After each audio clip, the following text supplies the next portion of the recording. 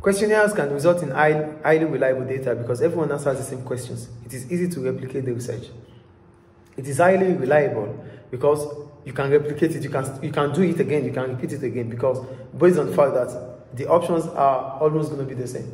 So if A, B, C, D is available to you, A, B, C, D is available to me, to everyone. So it's highly reliable. The fact that respondents often remain anonymous, means that the validity of the research is improved, especially when it involves questions that might be seen as personal. You know, it's a questionnaire, which means you can remain anonymous. So nobody knows your identity. As a result of that, you might be giving a valid response. And that means it's highly valid. You're not going to be subjective because nobody knows whatever you say. There's also the less risk that the respondent will give biased answers to try to anticipate what the researcher wants to hear, because the researcher is not present.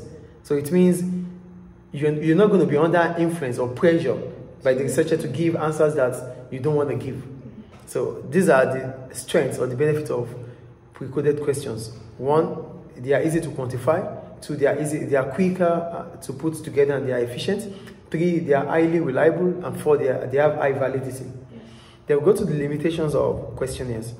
One significant practical problem with questionnaires is a low response rate, where only a small number of those receiving the questionnaire return it. So the first problem about questionnaire is that I might receive the questionnaire and just drop it somewhere. I won't return it. So not returning it is a problem, because it reduces the number of responses you get as researcher, but you need much response. That's why you gave it out in the first place. This can result in a carefully designed sample becoming unrepresentative because large numbers of people are not returning. So it doesn't give you the opportunities to generalize. You get the point there? The third one, because if it is unrepresentative, it means you cannot generalize. Or respond incorrectly. Then another problem is giving a wrong response, and which you have to use. Then you're not getting the right answer. Such as choosing 2 answers when only one was requested. So you have A, B, C, D. You're supposed to choose A. You choose A and B. That gives a wrong choice of answer. That gives a wrong response. The questionnaire, that's about that. The questionnaire format makes it difficult to examine complex issues and opinions. Another weakness is the fact that the researcher has to decide at the start of the study what is and is not significant. There's no opportunity to change this later on. So, another problem is about the complexity, because you cannot easily know what the opinion was of that respondent and why he or she has chosen that point, or why he or she has chosen that option. You wouldn't know because you're not there. And there's no, facial expression that would at least give you that opportunity to figure out the mindset of the respondent. That's the first thing. That's another one. Then another weakness is the fact that the researcher has to decide.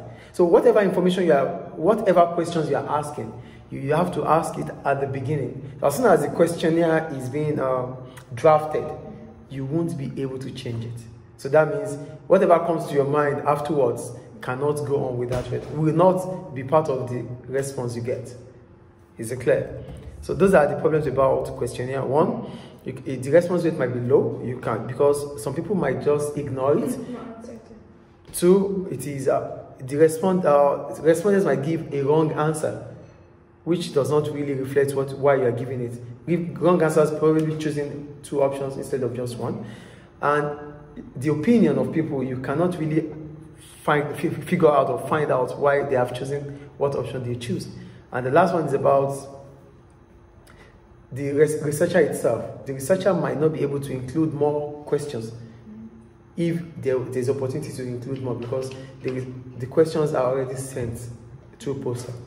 Is it clear? So that's about questionnaire, the strength and the limitation. Any question about that?